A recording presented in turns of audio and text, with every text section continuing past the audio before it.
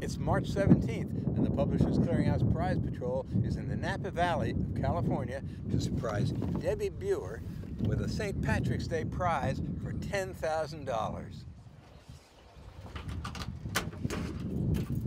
Hello, Debbie. Oh my, you gotta be kidding me. Could you step out a second? Sure. Hi, Debbie.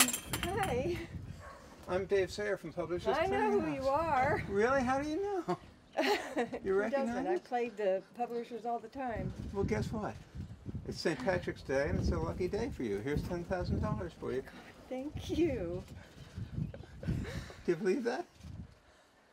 He wouldn't tell me what was going on. Here you are. I thought my neighbor was selling the house. Why do you think? Oh, you saw people standing around wondering what? Yeah, I saw cameras. Oh, you did? Yeah, I thought Sal was selling his house. He's been fixing it up. Thank you so much. I am totally floored. Really? I am. Why? You say you've been entering a lot, right? I have. I play it all the time. So it had to happen sometime, right? I guess so.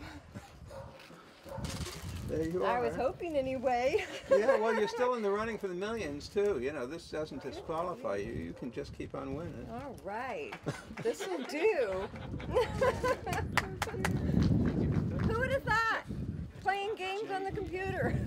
First time for everything. Mm-hmm. My twin sister's the lucky one. You think so? Are you a twin?